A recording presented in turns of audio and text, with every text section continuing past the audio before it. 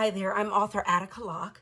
My latest novel is Heaven My Home, right here. It's the second in a series of books set in rural East Texas, part of my Highway 59 series, which follows a Black Texas Ranger by the name of Darren Matthews as he moves through towns up and down Highway 59 in rural East Texas, solving crimes.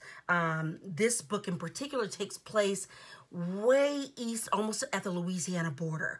And it takes place around a really kind of gothic looking lake called Attica Lake, and a young boy goes missing. And then Darren gets involved because he's told that the father of this young boy is actually a captain in the Aryan Brotherhood. And so somehow finding this kid gets wrapped up into a larger case about how to take down the Aryan Brotherhood of Texas. I'm super proud of the book. I'm super proud of the ways it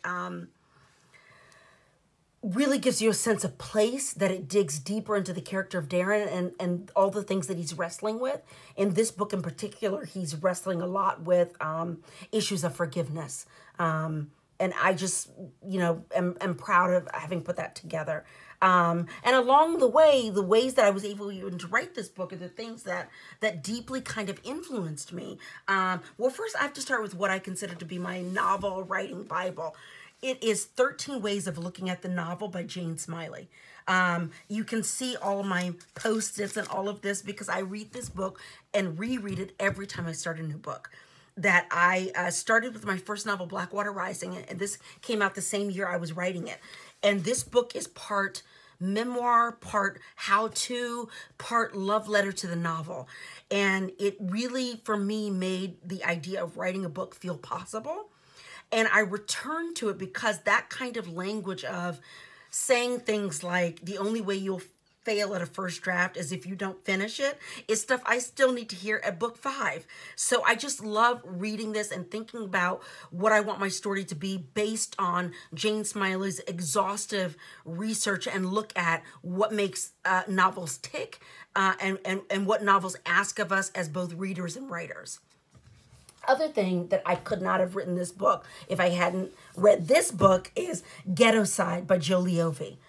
Ghetto Side is a book that predates language like Black Lives Matter, but it is about crime in America.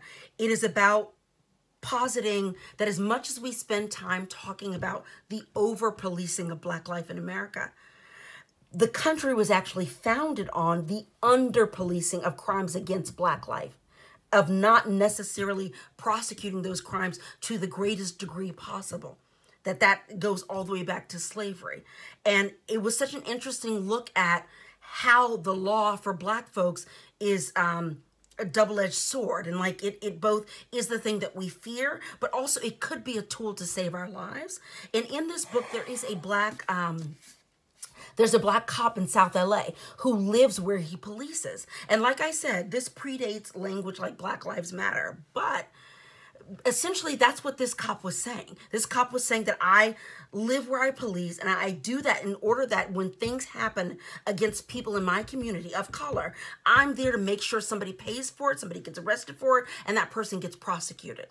And I, as somebody who had said before that I would never write about a cop, I just didn't understand that kind of establishment point of view. I could not have written Darren Matthews, this Black Texas Ranger, if I had not read this Black cop in this book. That's what helped me see a different point of view about policing and being a police officer of color.